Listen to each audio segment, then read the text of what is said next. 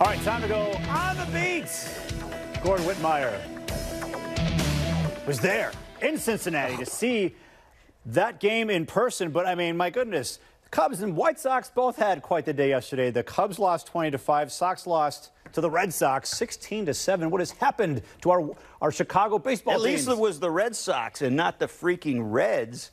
I mean, that's pretty bad. That's a terrible team in Cincinnati right now. And, God, what an ugly way to finish that series. Yeah. How many hits do they have? 20? The Reds had 20 hits, I believe. 20 runs. I don't know how many hits they had. Yeah, they had 20 runs on 20 hits. And then you had Andrelton Simmons, the position player. Yeah. Those were, what, 40-mile-an-hour eFIS pitches? 41. Oh, 41, sorry, 41 miles per hour. I don't want He ranged from 41 to 45 on most of them. He got up into the 70s on one. Yeah. So I'm watching the Cubs from the other side of town, and, you know, I found this under David Kaplan's desk. Where's the camera here so you can see it? Yeah, so the plan. Clearly there was a plan, and it led to a World Series title that, you know, will be talked about forever. What is the plan right now with the current Cubs regime?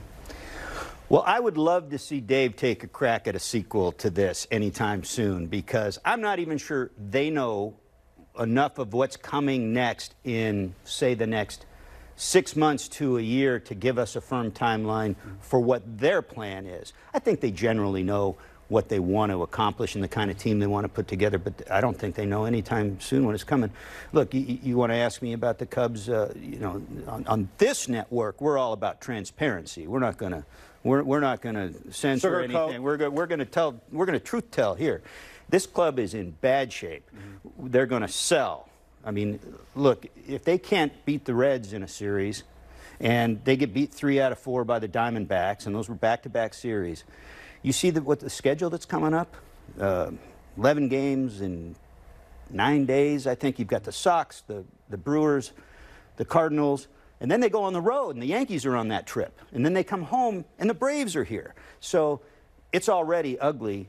It's a foregone conclusion. The guys in the clubhouse know it. I was on that trip talking to a bunch of... They know what's coming. Wilson Contreras is halfway out the door already.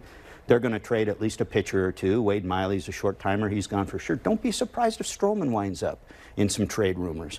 And then you've got the relievers like David Robertson and some other bats. A bat like VR. I mean, he's not much of a glove, so you might want to stay away from over on your side of town because you got enough of that already. Yeah, but we need some offense. But he's got a bat. Yeah, and so somebody's going to want that. And that's where this is headed.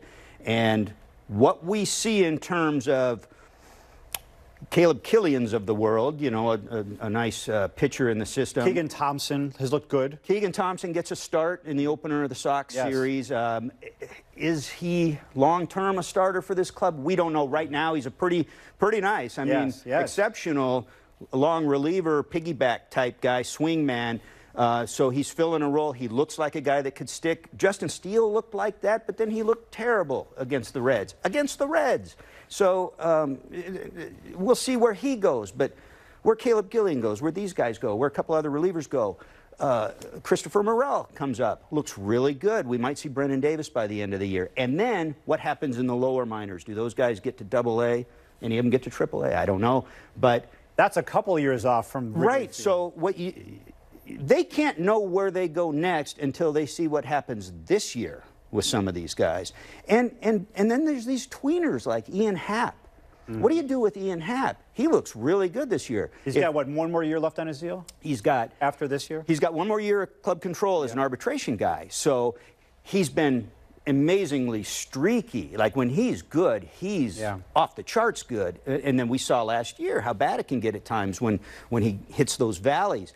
He started the season good. He started the season showing signs that there might be sustainability to this. And if there is, he might not only be an all-star for the first time, but now he's going to give them something to think about. And one of those things might be whether he's on the trade block. Well, this gives me something to think about, because if you think he is a part of your future, don't let him get to free agency. Lock him up right now. That's my point. That's my point. So you get past the All-Star break into the bona fide trading season, and now you decide, is he a trade chip or not a trade chip? And if he's not, let's start talking to him.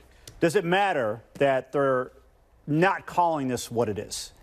I think it does. Does it matter? Because you see what's going on. It's a rebuild. Look, we know what it is. You can't have it both ways, and I think they've tried to thread a needle. I mean, if you want to give Jed Hoyer the benefit of the doubt on some of this messaging, he was handed a bill of goods, not a bill of goods, a pile of due.